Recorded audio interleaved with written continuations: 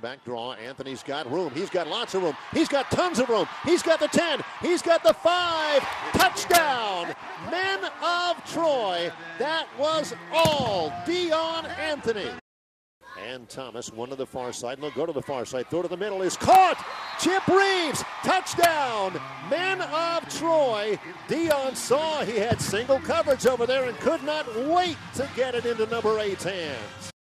7 yards to get on second down. Quick out goes to Eric Thomas with a blocker in front of him. 15, springs to the sidelines. He saunters into the end zone. Touchdown. Men of Troy. What a great block over there to spring him. That was Jaquan Robinson. Wideouts to the left are Edenfield and Reeves. To the near side, Eric Thomas. They'll throw to the end zone. Thomas, slant, touchdown.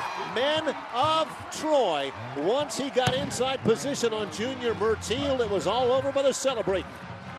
Instead, it's a quarterback keeper for Anthony. Anthony spins out of one tackle. He's to the 5. He looks to the end zone. Oh, he got it. Touchdown. Men of Troy. Extraordinarily tough running for Dion Anthony and a 13-yard quarterback keeper. The holder is Jaquan Robinson, and Will Scott will try to win it for Troy with 16 seconds to go. Deep breath by Scott.